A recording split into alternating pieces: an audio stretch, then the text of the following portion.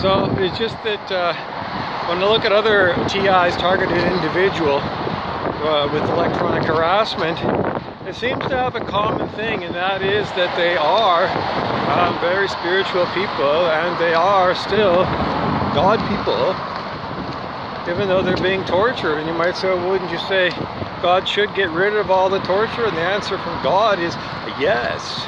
And the answer from God is all of you people should also understand that from a human perspective, there's a human need for all of us to realize that if you expect God to help you all out, then you all need to help God out, and you need to be God's hands. In other words, when there are people in your community that are being beaten up by remote control, by this horrible technology, people in the community need to realize that, you know, these people cannot help themselves.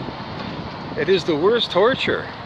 So from God's perspective, it's where is the human response? And from my perspective, is there's zero human response. It's like, you know, I don't exist. So if that's my experience, then other TIs benefit from the same way. Send them to the psychiatrist. You can't take a pill to get rid of electronic harassment any more than you can take a pill and then jump into a microwave oven and be protected. It's illogical. So,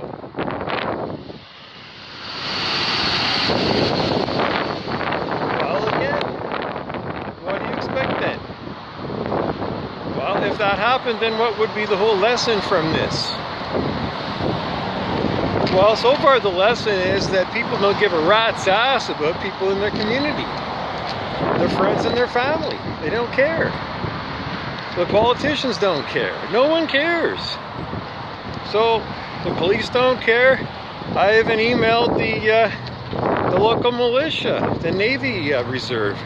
It's very hard to even find a local number, especially when you're a TI. You don't have a lot of freedom because you're tortured, and you know your ability to do independent thought is blocked. It's like a Man in Black. In those movies, those things that they neuralizers, they do that to you by remote control. That's unbelievably high tech. So anyways, so the way this plays out is God looks at everybody, how they react. For targeted people, it's, you know, it's a horror.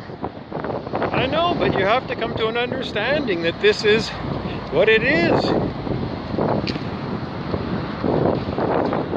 Everybody's got to come to the same conclusion that this is a school, and part of Earth School is hard decisions. Hard decisions. Hard decisions. Because it's real life.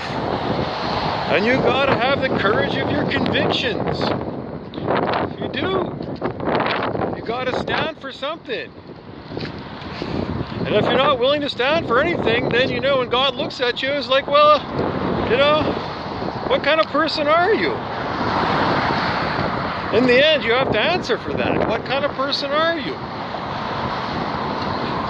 Everyone is judged. And then this all ends up somehow with the last judgment, the last day. When's the last day? Well, everybody thinks it's the day when you drop dead. But you don't know, it could be today. I know it sounds silly, but you know, if you want to know my perspective is just that. So says God through me. In other words, God says, I'm not going to stop this horrific thing that humans are doing to humans. Because that's the way it is. It plays out in this place. What's the use of having a God that doesn't protect you? Well, God said this is the way it is. I know you all have these ideas from a human perspective of what should be, but this is the way it is. The rationale is that people need to open their hearts and be human to other humans. Human history is nothing but humans abusing other humans. So everyone is being tested. Have you grown up as a soul? Or are you still